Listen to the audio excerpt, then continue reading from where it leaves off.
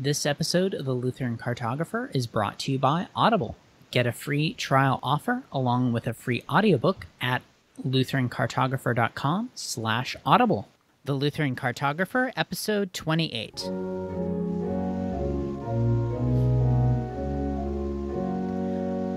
Welcome to the Lutheran Cartographer, the podcast where we explore what it's like to be Lutheran in different areas.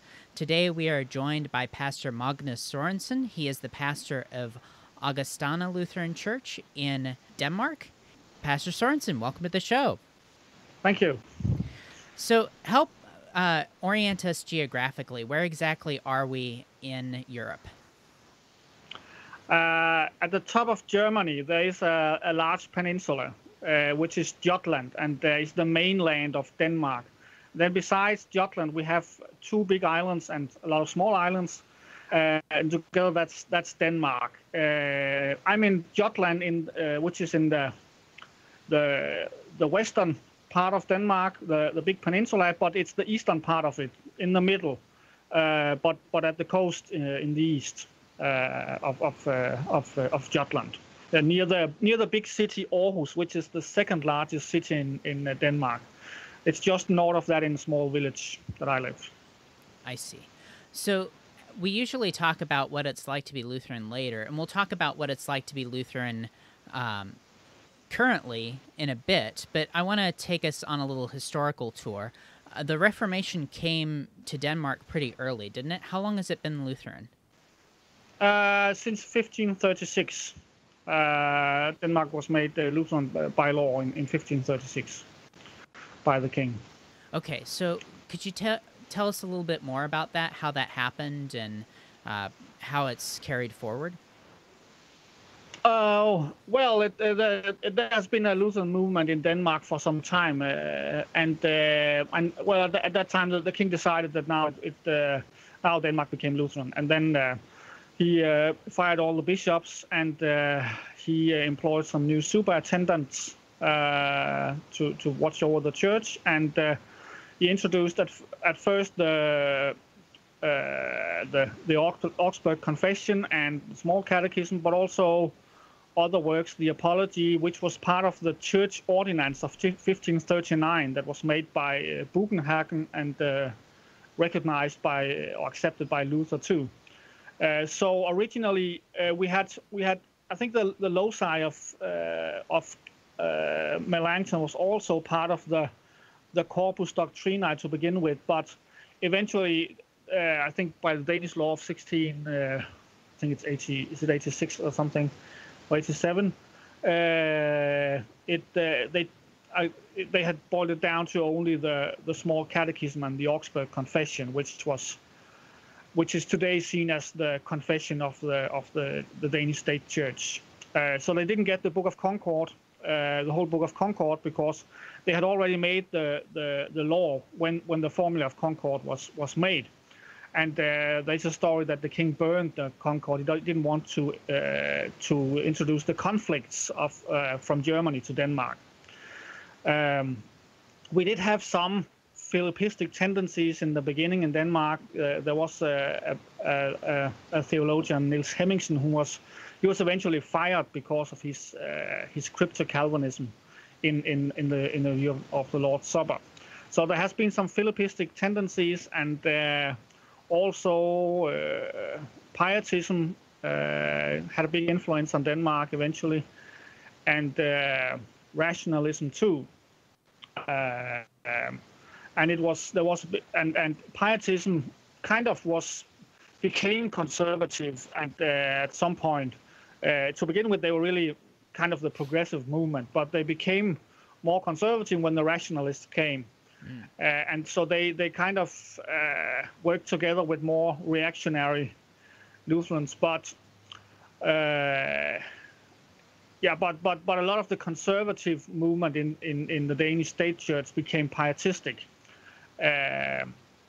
And we really never had a big confessional movement later on. There were some individuals in Denmark in the 19th century when the big confessional movement was in Germany. There was A.T. Rudelbach, who was for some time actually he was in Saxony with Stefan and Walter and those who left for America there. He was a superattendant there, and there were a few others.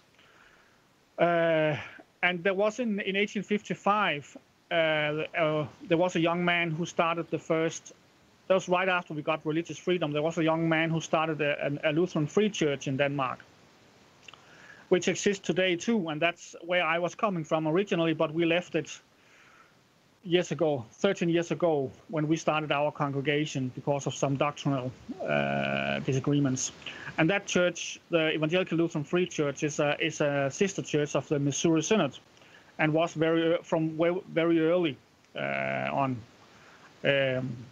So there was a small confessional, more or less confessional. It was still influenced by Pietism in some ways, which is also one of the reasons we left.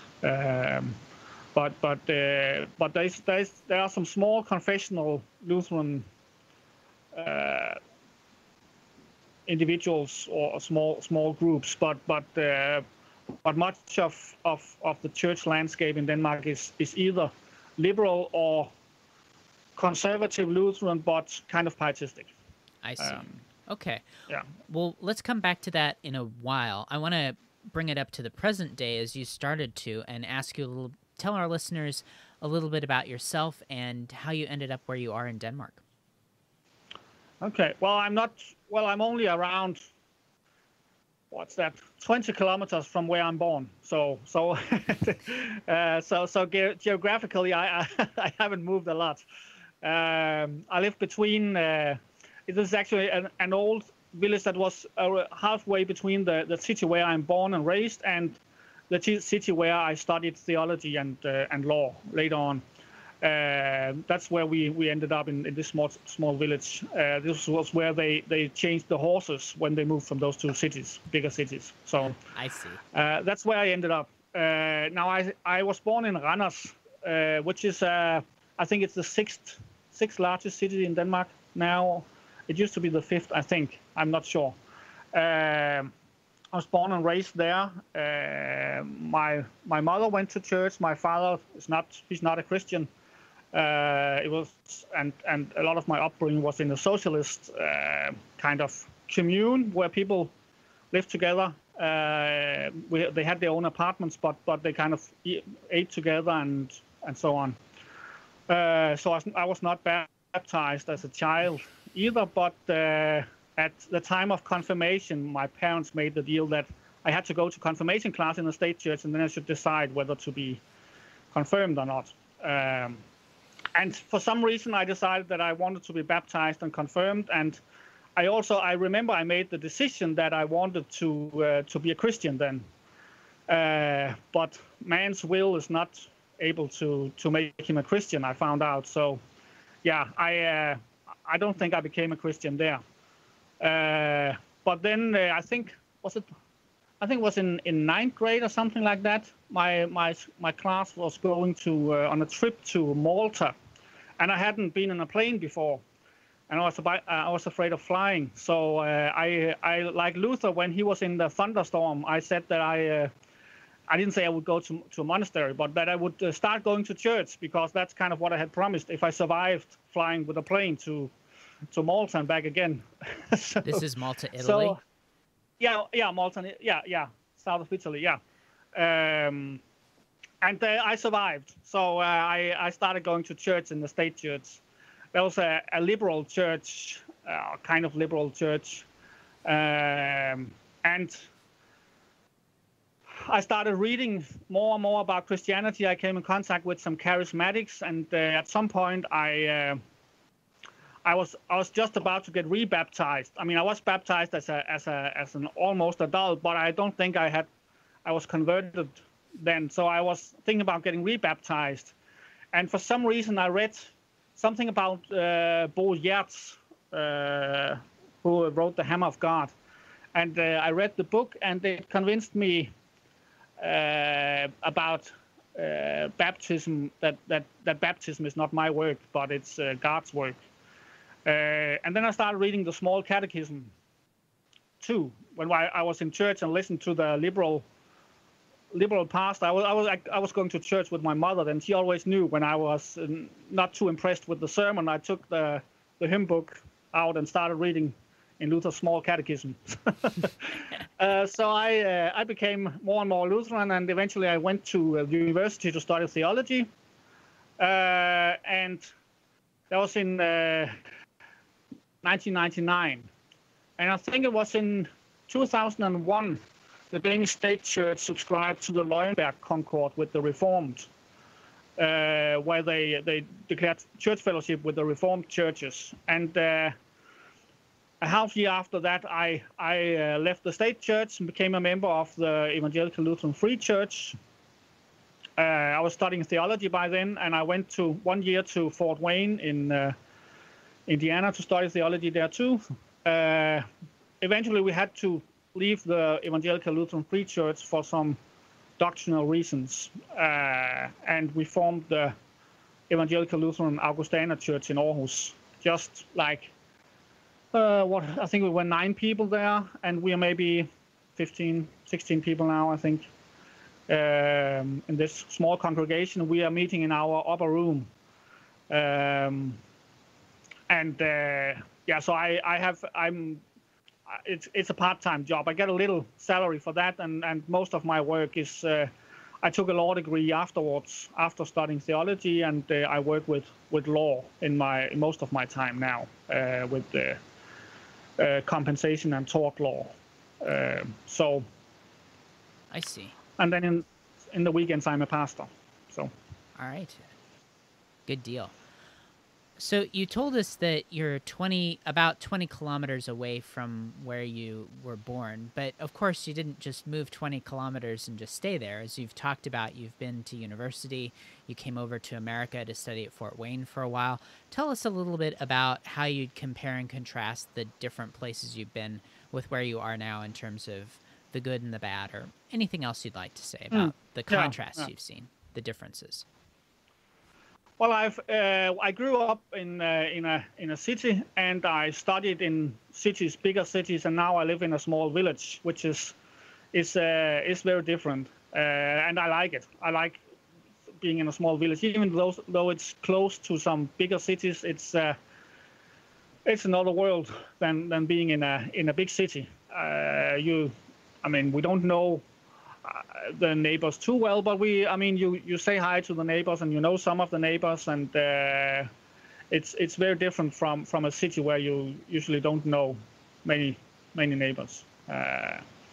Depending on where you live in a big city, it's quiet here, and we are very close to nature, which is nice. I can walk out to with my dog and be in the field and look at fields, and so I like being closer to nature. And the other places I've lived, well, I haven't. This is the first place where I have a big garden. I like vegetable gardening, so this is nice with having a little piece of garden that I can do some gardening in. Yeah. We don't have the bad things are that we don't have a school nearby. We have to drive to get our kids to school, and also groceries. We have to drive for that. But if we're in a big city, you can usually walk to all of that in Denmark, or take a bus. So help us understand a little bit when we're talking small town and large city. What scale are we talking about in terms of number of people in your town, in your village? Do you think about 2,000 people? How large or small are we talking? Yeah, I think I remember shortly after we moved here, it was around 1,000 people. I think maybe we are between 2,000 and 3,000 now. It's growing, this small town. So it is getting bigger. I think between 2,000 and 3,000. I'm not sure, but I think that's. I remember that when they said that now we are more than 1,000 members who live here. I see. And then the large cities that you're nearby, how large are they? The large city that we're just north of is 350,000 living there. So quite large. Yeah. Okay, excellent. All right, so we started to talk about this, but I want to delve into it a little more, where you're talking about the best things about where you are. You already talked about the nature. You might say more about that, or anything else that you'd like to say about so far as like the good parts of the area. Say that somebody has a job offer to your village. What kind of things would you say? This is the reason you got to move here.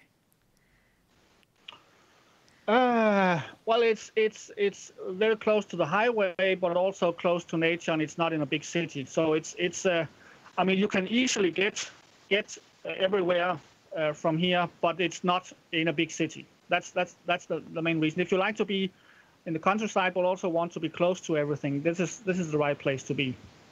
Kind of the best of both worlds in that way. Yeah. I think it is. Yeah. And it's a place where you can also easily get out to Djursland, which is a peninsula on the peninsula, and it even has some small peninsulas there that are very nice that you can go out to. And there's a big museum with I think it's the longest wood ship. It was an old warship. Fregatten Jylland that you can go out and see there, and there's a lot of beautiful nature out there. So it's close to a lot of nature, but also close to the cities and close to the highway. I see. Let's take a moment for a word from our sponsor. A lot of us have a lot of downtime right now, and there's been no better time to start a new audiobook with a free trial from Audible. You get a free audiobook of your choice that you get to keep, even if you decide not to continue with their service. So far as books you can check out, I'd recommend looking into Luther's Bondage to the Will. That's on Audible, that you can pick up as your free audiobook. But if you don't like that one, you can always choose a different one from their plethora of options. So go ahead and go to lutherancartographer.com/audible to get your free audiobook today. Let's get back to our guest. So tell us a little bit about what are some of the challenging or difficult parts of living where you are. In Denmark in general, or in this place here? Both. Both. Okay. Yeah. Yeah, because I think there's not a lot.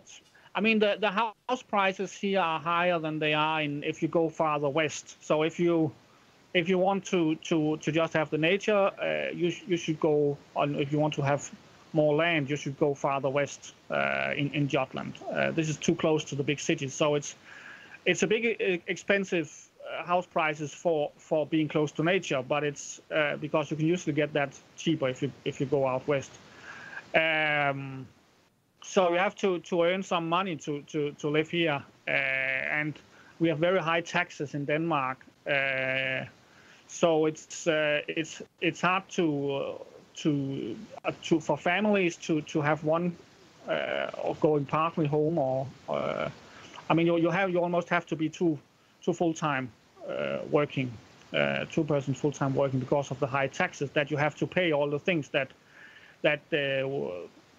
I really wanted to do more of myself, like raising your kids and stuff like that. So we've had, my wife only has a part-time job, so we can manage living here because I have a decent salary. But it is hard to raise a family in a country that wants the state to do everything that the family used to do, taking care of the children and the elderly, because they take the money through the taxes. So it's they take them anyway. So it's you have to pay for them doing it, even if you don't want them to do it. So yeah. So the high taxes in Denmark makes it difficult to have a kind of a traditional lifestyle. I see. And that can be harder if you're closer to the big cities. You will have. I mean, it's more expensive to live there, and because the house prices are higher. Okay, So let's talk a little bit more about that. I know in Germany, to the south of you, for instance, it's actually illegal to school your children at home. What's it like to raise a family in Denmark? Well, it's a constitutional right to homeschool, so you can do that. The issue is that the government has to check it that you are doing it right. So you'll get it. It might be harder to homeschool in and teach your children what you want them to learn by homeschooling than teaching them if you send them to a school and then teach them when they come home what you want them to learn.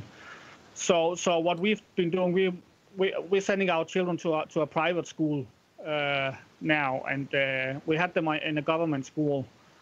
Or the oldest one went to a government school, but a public school, but now they're both in a private school.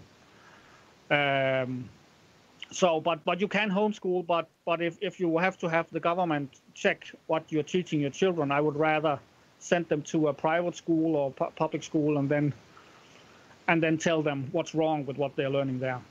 I see. Because there's less scrutiny on you then, right? Yeah. Okay, that makes sense. Yeah, we've had the government looking over our shoulders for some years because we have adopted our children. So you have to have the government has to be involved in that. So we didn't want the government to start to check us more than they've already done. So yeah, okay. So say a little bit more about raising children in your atmosphere. I know that so Americans stereotypically think of especially Western and Northern Europe as very progressive and very anti-family in many ways. Is that kind of how true is that stereotype, and what's it been like for your family? Well, I think to some degree it's right. I think you can find areas in the United States where it might be worse, but you can definitely also find places where it might be better, I think. So I think Denmark is kind of in between. We do have a welfare state. So when it comes to the money issues, there's a lot of redistribution of money. I think it's easier in that way that the mother has 1 year where she can go home with the kids that is paid by the government. I'm not sure if you have something like that in the United States, but I think Denmark is a bit worse on that than some of the other. I think in Sweden, I think it's 3 years or something like that. But I think on the other hand, I think Denmark is a more freedom-loving country than the other Nordic or Scandinavian countries, and even more freedom-loving than I think parts of the progressive United States are. In that, we don't like that the government is to tell us what to do. So like the freedom of speech, you probably remember the Mohammed drawings and the big crisis years ago, where Yes. the Danish government refused to do anything about those drawings. I don't think something like that could have happened in Sweden. I think they would have apologized. But we're not going to do that in Denmark. So I think there's a freedom-loving, individualistic spirit in Denmark that is both good and bad. But it's different than in some of the other. It's different from Germany and different from Norway and Sweden. We don't like authority as much as they do there. We're not as collectivist in our thinking. So I think we like our freedom more, and that's both good and bad. I mean, it has some progressive sides that people they will do whatever they want, and they don't want the government or anyone else to interfere in their lives. So it would be hard to get kind of abortion prohibited in Denmark because people would. But on the other hand, it's easier to claim your freedom against the government in other respects. So it's harder for the government to say that you can't do this or that. If you're a Christian. I see. Okay. So let's now talk about some of the things that you'd recommend seeing and doing if someone were to come visit both Denmark in general, but also your area of Denmark. What are places to eat or things to do, things to see? What would you recommend people check out if they're in the area? Well, if they're in my area, I think they should go to Ebeltoft and see Fregatten Jylland, which is this very long old ship that was part of it's been part of some of the wars that Denmark has been in with Germany in the past. And I think it's the longest wooden ship still existing today. So I would definitely recommend go and see that. And that's also close to the area where there is this small peninsula with a lot of hills and small villages that I often like to compare to the Shire because it's small hills and it looks a bit like the Shire with small houses and my part of my father's family is from that area, so I like going there a lot. I think you should go and look there. Now, if you want to and Denmark is a small country, so it doesn't feel that way for a Dane, because if we are going to Copenhagen, we have to plan that for a long time. But for an American, that would be something you could do in the afternoon. It's only a 3-hour drive to Copenhagen, so but that's a long way for a Dane because we're such a small country. So you could drive to Copenhagen and see Copenhagen. There's a lot of beautiful churches and buildings and castles there, and the Little Mermaid that everyone wants to see. So you can just follow the Japanese tourists, and they'll take you to the Little Mermaid that you can watch and take a picture of. The last American I told to go there, he wasn't particularly impressed by the Little Mermaid, but I think you should see it if you are in the country. So. Certainly, because everybody will ask you if you've seen it, and then you can. Yeah. Then you'll have to justify not seeing it if you haven't. Anyway. Yeah. Yeah, and then there's of course the real Legoland. I remember I talked to someone who had been in America once and had been in Legoland there, but the real Legoland is in Denmark. So you should go there, the original Legoland. Is that in Copenhagen? No, it's in Billund, which is in the southern part of Jutland. The big peninsula where I live, so it's not that far from Germany. Okay, all right. So check out the real Legoland. That's pretty cool. Yeah. Okay, so now I want to. Most of our listeners are familiar with the terms pietism and rationalism, but I want to come back to that since that did seem to be kind of a key part of kind of what the confessional Lutheran Church is dealing with in that area. Could you give our listeners just a very brief sketch of what pietism is and why it's a problem?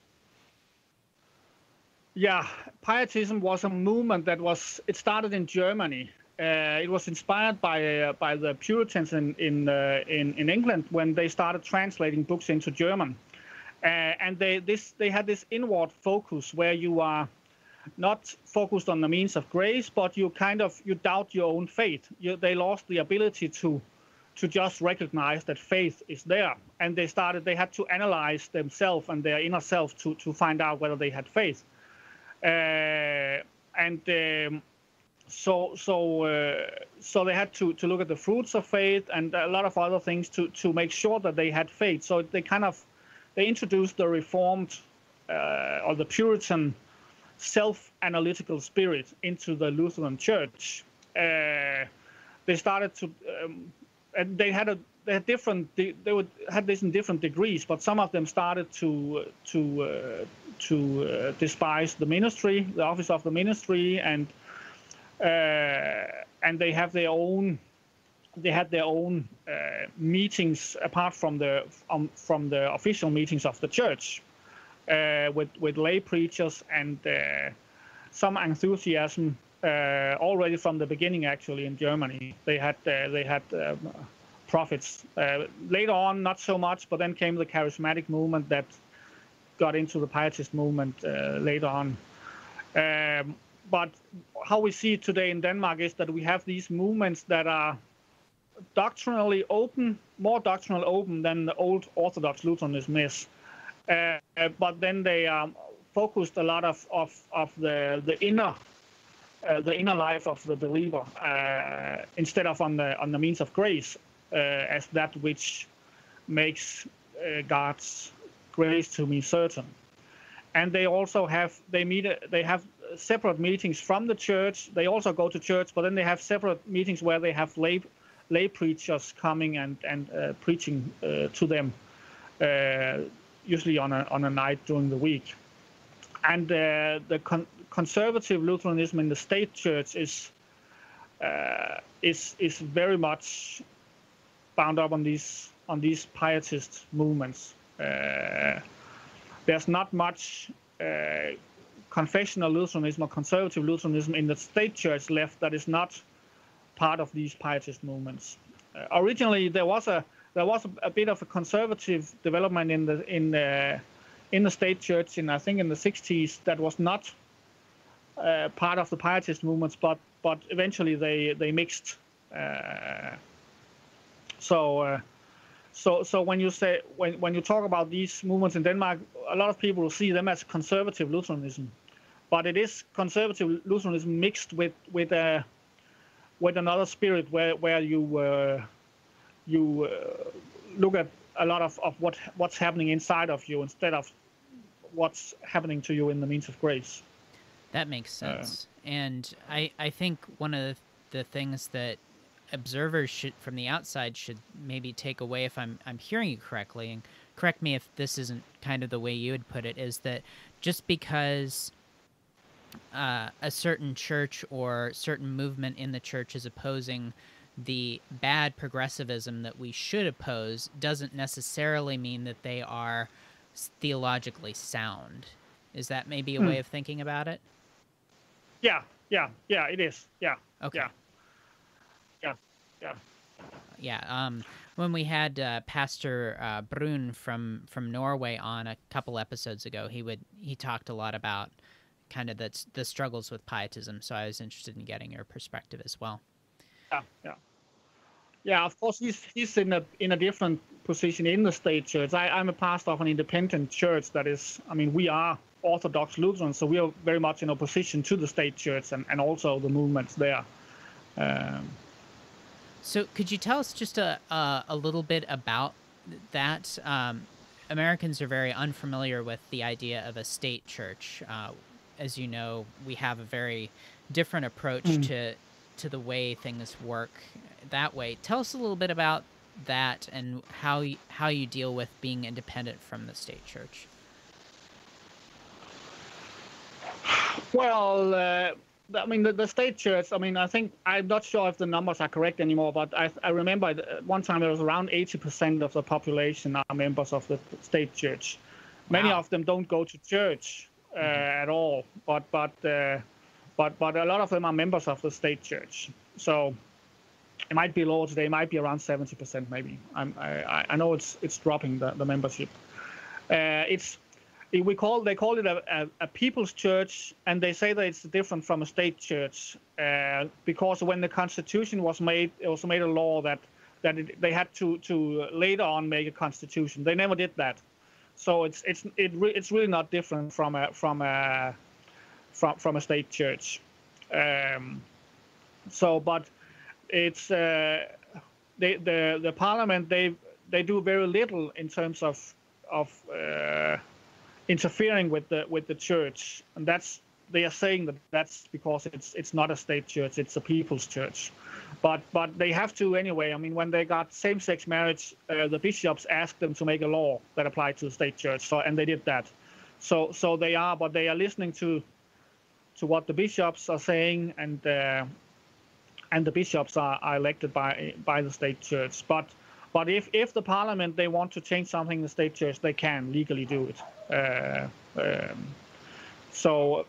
And they did that a few years ago when they introduced same-sex marriage in the state church. Now they're still permitted the pastors, they are still permitted to refuse to do that, but I think that's a matter of time only. I see. Okay, so as we start closing the podcast, I want to make sure that I give you the opportunity to send our listeners to where would you like to send them, whether that's to your church website, places to follow you online. Where would you like to send our listeners? Well, since most of them don't know Danish, I would send them to. There's a little introduction if you go to our church fellowship. We have only 2 congregations in the fellowship. I mean, it's called the Confessional Orthodox Evangelical Lutheran Communion. The website is coelc.org, coelc.org, and they can see a small introduction to me there. And our church, if they want. Okay, excellent. Thank you so much for your time today, Pastor Sørensen. What parting thoughts do you have for our listeners? Well, come and visit me. If if there are confessional Lutherans nearby, I would love to say hi to people who want to come to Denmark and show them some things. So everyone can contact me if they want to see this part of Denmark. Wonderful. What's the best way to get in touch? I think it would be Facebook. Okay. Yeah. All right. Sounds good. Thank you again for your time today. God's peace. Yeah. Okay. You too. Thanks for listening to the Lutheran Cartographer. For more about the things that we talked about today, check out the show notes page at lutherancartographer.com/28. I encourage you to check out that Audible offer to get that free audiobook that you get to keep. That's at lutherancartographer.com/audible. I encourage you to subscribe to the show on Stitcher or on iTunes so you don't miss an episode. And while you're there, I'd appreciate it if you'd leave a rating and a review so that more people will find and enjoy this podcast. Until next time, I'm Nicholas Weber. Thanks for listening. Talk to you soon.